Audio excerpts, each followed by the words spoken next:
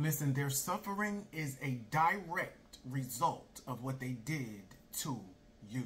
Oh, let me say that again. I said their suffering is a direct result of what they did to you. Now, what am I talking about? I'm talking about your enemies. Child of God, there are some enemies that are in your life, and these enemies has been working against you for such a long time. And you didn't never notice, like you never knew this, right? But these people you were trying to do certain things and they were behind the scenes, like sabotaging. They were behind the scenes sending witchcraft and arrows at your mind and things to just make you fall so that you can't progress in the things that you're trying to do, whether it be like assignments or projects or whatever it is that you're doing you're trying to do something that's going to move you forward, even in ministry or even in life, period. And it's a terrible thing when you have people that are working against you and you don't know who they are. You don't even realize that a person is doing something against you. But this is not just one person, but this is multiple people that are working together, but they're working together against you, right? And their suffering is a direct result of what they did to you, right? Let's just say, you guys, because now what happens is this person begins to get directly in the business of God, right? Now it's not after you that they're coming. They're now coming after what God is trying to do through you. Let's just say God needs you to pray because he has to give you instructions to do something, right? But then you got this person doing witchcraft, sending arrows at your mind, and so you confused and you don't know what's going on and you can't get your thoughts together. It's because of what they did. But God needs you to sit and hear in the spirit what he's trying to speak to you. He's trying to give you instructions, but because of what they are doing against you, child of God, they're hindering what God wants to do. And it's like God has been dealing with this person over and over, these people over and over and over and over and over, like telling them like, stop, stop, stop, just convicting their mind, just convicting them. And they just chose not to stop. They chose not to stop, child of God, right? They chose not to stop. And you know, it gets to a point where God is like, okay, it's been going on too long. You're not stopping. So now I have to do what I have to do. And God is angry, you guys. And it is so bad to be in the hands of a wrathful God, right? I got a scripture. Oh, thank you, Jesus. I got a scripture, you guys. And this word is kind of sad because it's like when God gets like to the point where because you're not listening, he has to do what he has to do, right? So this is the book of Jeremiah. Hold up. The book of Jeremiah, chapter 7 in verse 16, right? And here he's talking about Judah, right? And Judah refused, what is it, 7 and 16, right? 7 and 16. Okay. So Judah refused to make changes, right? They refused to make changes.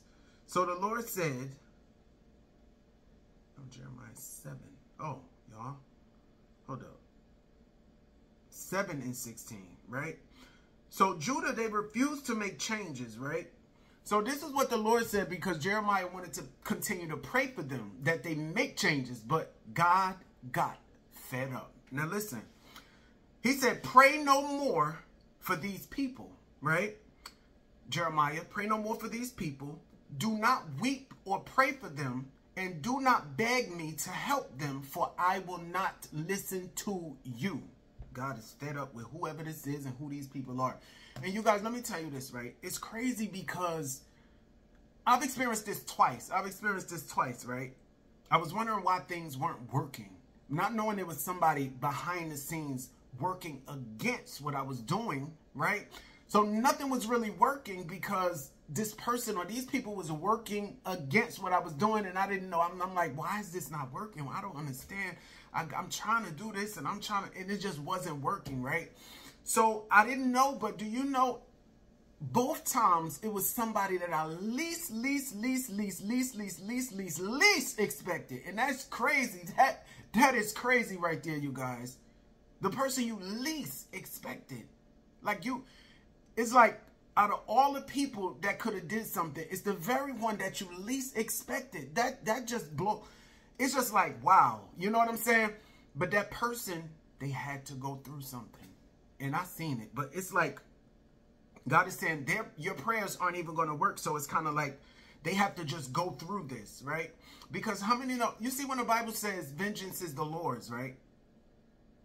But you weren't even aware of this, but it was God that was still protecting you through this struggle and through these things that you were going through this witchcraft and through this voodoo and through this sabotage and through this gossiping and through these smear campaigns and through all of this backbiting and everything that they did against you, child of God. They are going to, actually they're suffering now, right?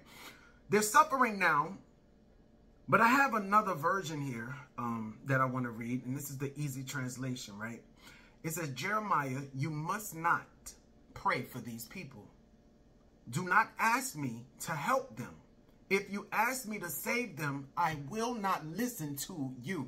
So these people, you guys, they're suffering already, but I didn't get a time as to, you know how you can say, oh, they're going to suffer for a couple of months. Like this one is not going to be like, I didn't get a time. So, but it can go on as long as God wants it to go on, because you guys, God has to teach us. Like he has to teach us not to, but he has to teach us to be obedient to him and what he tells us to do.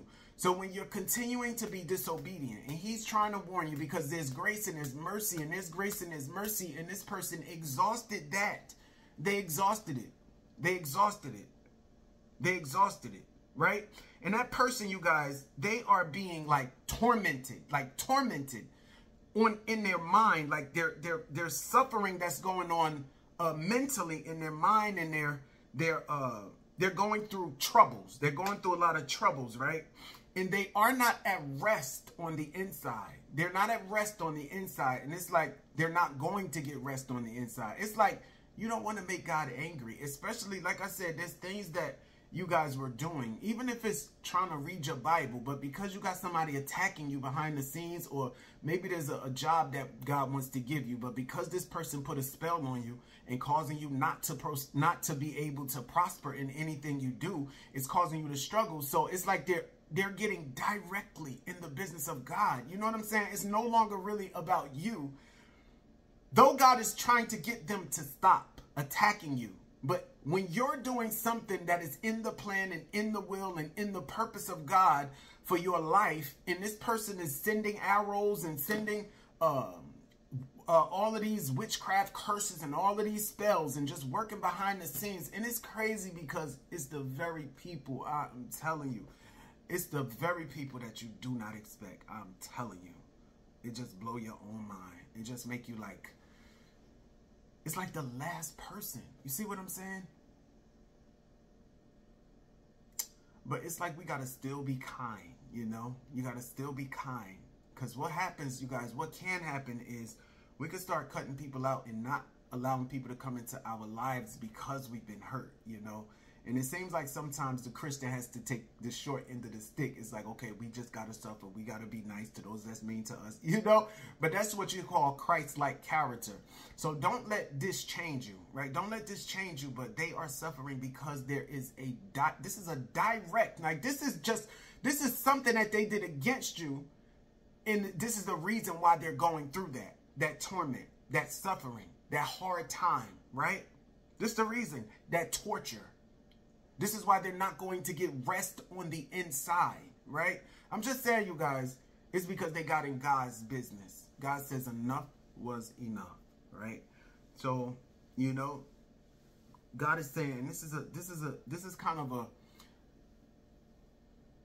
it's not a good thing when you fall in the hands of an angry God, especially because of disobedience. You know what I'm saying? Like, I've been rebuked a couple of times by the Lord, but it wasn't long, but I learned the lesson, right? So these people, whoever they are and whatever they've done, they're going to know now not to do it again, right? They're going to know that they cannot mess with you, child of God, right? Because God is fighting for you. God is on your side, child of God. God is on your side. But remember this, therefore do not pray for these people, nor lift up a cry and prayer for them, nor make intercession to me for them, for I will not hear you. All right, child of God, so they are suffering as a direct result of what they did to you.